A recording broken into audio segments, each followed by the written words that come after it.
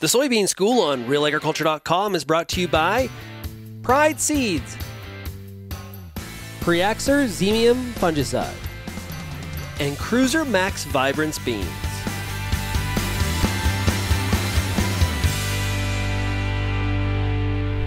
I'm Kelvin Hepner for Real Agriculture, and we're at Manitoba's Crop Diagnostic School, joined by Kim Brown-Livingston, weed specialist with Manitoba Agriculture. That's the right title, right, Kim? Yes, it is. Yeah. Thank you.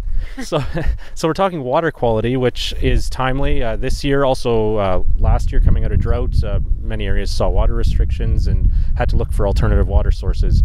What are the main things we need to keep in mind when it comes to water quality for spraying? Well, there's loads of issues, and some of them, them are things that we can do something about. There's a lot of products on the market nowadays that can be used, to potentially, improve your spray quality. Not sure what's in a lot of those products, and so we wanted to take a look at some of the things that we know when we know we have an issue and we know we can fix that issue. So we were actually looking specifically in this case at hard water and glyphosate.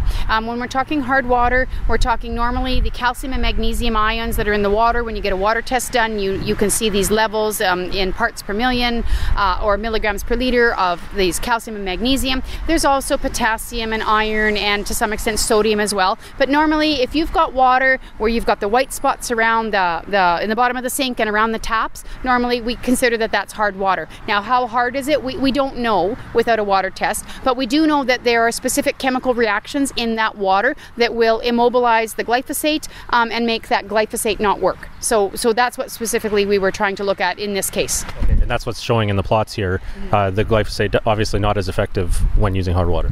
Right. So what happens with those cations is that those cations will tie up the glyphosate when you add the glyphosate to that water, and then the glyphosate is ineffective. It just doesn't work. So there's different things you can do. There's certain levels, like we have a poster board here, and the 2,4-D-amine is also affected by hard water, but glyphosates as well. If your level's below 350 milligrams, then you have to bump up your glyphosate rate. You can reduce your water volume so that you have a less dilute solution of glyphosate in water. What you can also do is add ammonium sulphate into the tank first, because there's a chemical reaction where the ammonium sulphate will tie up those cations, and then after you add that to the spray tank, then you put the glyphosate in, and then it actually works a lot better. In fact, it works perfectly most of the time.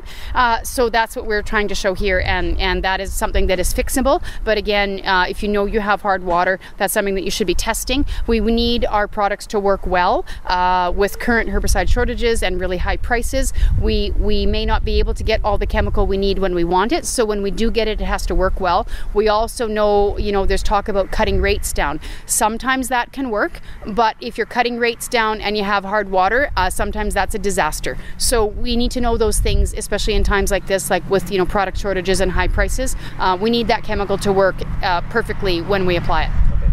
Let's go back to that hardness definition of water. When looking at our water test results, what number should we be looking for there under that calcium carbonate line? Well, if you want your glyphosate to work normally, if you're looking at anywhere under using a half a liter of the old glyphosate, or what we call 180 grams acid equivalent, basically a half a liter of the old glyphosate.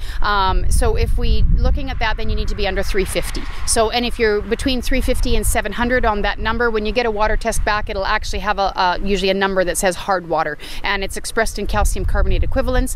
That stuff doesn't really matter too much, but just means you just look at the number. And if you're over 700, then you either need to fix that water with ammonium sulphate, or you really should be looking for a different water source. Okay.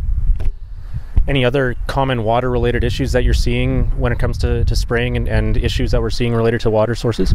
Well, last year, like you touched on, was a really tough year. There were some water shortages in some areas, and a lot of people were scrambling to find a good water source. And so it's really important to have that good water source and have lots of it. We want you to be spraying, I like spraying like high water volumes, as the maximum that's on the herbicide labels, just for better coverage, and it helps those herbicides work better. It's really important to have a good water source and have one handy. And so if you do need to change water sources, and even sometimes your regular water source after a drought year, we do see some changes. So it's always a good idea to get a water test done.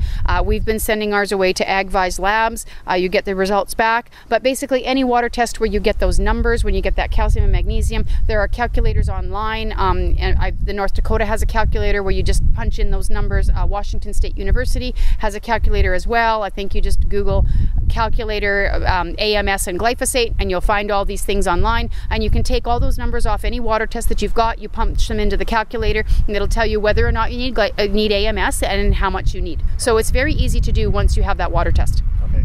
Another question I think growers often have has to do with suspended solids. Yes. We end up pulling water out of a dugout or a creek maybe that we haven't done in years. Yeah. What do we need to know about that? Well, the dirty water just doesn't cut it. I mean, that's not something that's fixable other than just cleaning up the water and using some filters and getting that water cleaner. Basically, if you've got a 5-gallon pail full of water and you can't see the bottom of it, you can't see clear to the bottom, you cannot be using that water. And especially nowadays, I mean, our talk here today was all on, glyphosate resistant weeds and managing weeds within different production systems, and we need that glyphosate to work all the time. We can't be letting it not work and work partially. We have to have it working as perfectly as it can, and so anytime you compromise that, like with hard water or with dirty water, that is just not a good idea. From a yield perspective, if those weeds are still there, it's going to affect your yield, but then it also helps contribute to herbicide resistance. But dirty water, that's something you have to clean up that water or get another source. But there are guys out there, there's filters, there's when it's being pumped out, try not to disturb those water. There's if the water's always being disturbed, it gets all that silt gets moving around, and then it gets murky again. There's most people luckily aren't pulling out of flowing waters, because those can be very dirty, especially this time of year with all the rains we've had and all the runoff into all the creeks and rivers. But even some of our dugouts too, they can get very dirty. You have to be very careful with dugout water. It has to be clean. How often do you recommend growers test their water source?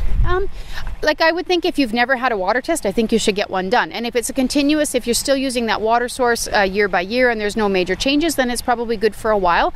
It's not a bad thing to do. Honestly, I think it could be something that you should do once a year for the cost of a water test, and to have that done and to know what you're dealing with, especially like I said, with high-priced herbicides and pesticide shortages. You might not be able to get all the pesticide you need and when you want it, so whatever you've got has got to work perfectly. All right. Thanks for your time and your expertise, Kim. Okay, thanks very much.